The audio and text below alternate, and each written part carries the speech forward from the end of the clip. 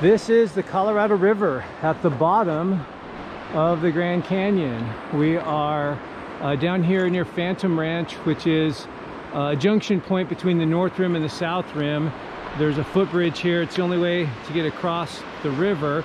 And I've just hiked down about 14 miles with about 6,000 feet of elevation change down the North Kaibab Trail from the North Rim of the canyon. And we're trying to get all the way up to the South Rim. We're doing a rim-to-rim hike. So I thought I'd share some of the cool geologic sites at the bottom of the canyon.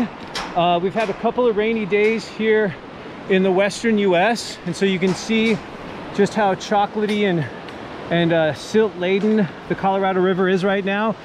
This is actually kind of cool because this is a glimpse of what the Colorado River would normally look like. Before we had dams along the Colorado River system, there were big flash flooding events, and it carried a lot of silt and sediment on its way down to the Gulf of California. So this is a nice view into kind of how that looks a little bit. Excuse me. So we're gonna walk across this bridge. Down here at the bottom of the Grand Canyon, we're in an area called the Inner Gorge, and you can see the really steep cliffs, kind of the textured and multicolored rocks that make up the Inner Gorge. Up above, higher along the skyline, you can see some of the layered rocks, the Paleozoic sedimentary rocks that form the upper layers of the canyon.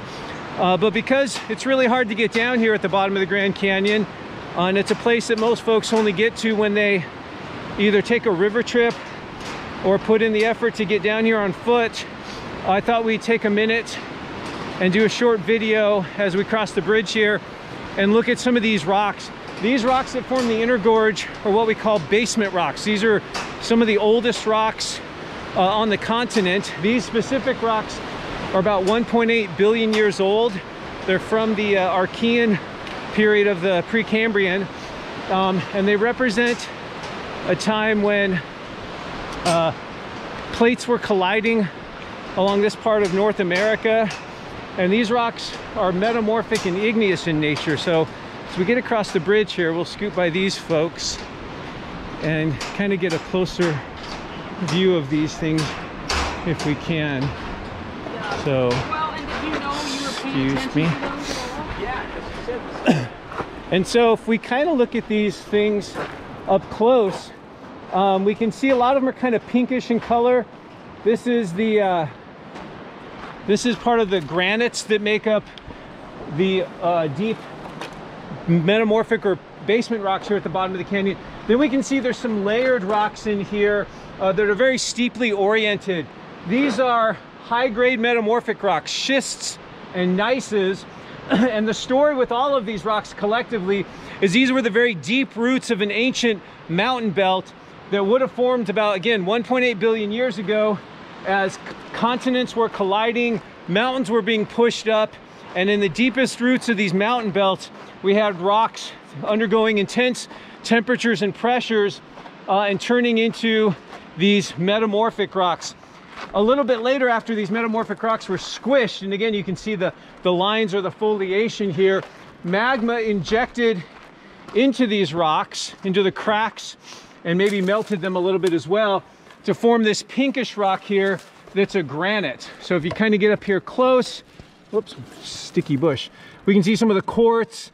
A lot of the pink we see in here is potassium feldspar.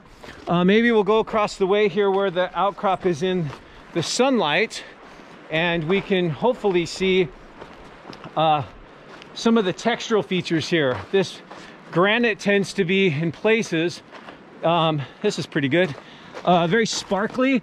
So you can see some of these cleavage planes of these crystals in here.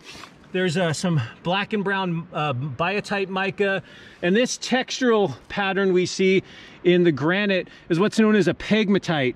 Usually this is indicative of fluid, water, that's incorporated with the magma, and what that does is it allows the crystals to form much larger. So we get bigger crystal sizes in the granitic rock than we might otherwise. And you can kind of see it cutting across the rock here, kind of splashing through the rock in all sorts of places.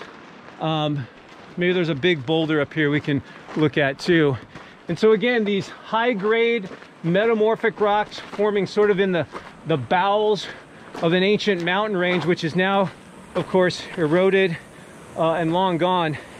Yeah, so these boulders here coming off this face all show this really great pegmatitic texture with these big, again, microcrystals, quartz, and then the feldspar making up the pinkish material there. So just fantastic geology. The Grand Canyon is sometimes considered a, you know, like a mecca, a holy pilgrimage site, if you will, for geology, because it teaches us so much. There's all this rock on display, and that rock represents such a vast amount of geologic time that we can glean a lot of information from it. So we're looking up here at these kind of messy, jumbled metamorphic rocks. Then there's a nice pronounced layer just above them. That's the Tapete sandstone. It's a Cambrian layer. And then we can see other layers forming above that, like the Redwall limestone up there.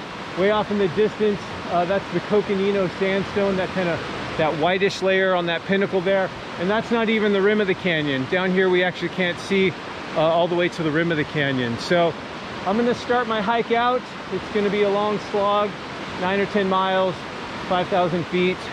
So we'll get it done. But again, just great geology, scenery, and all sorts of things to enjoy here in the inner gorge of the Grand Canyon.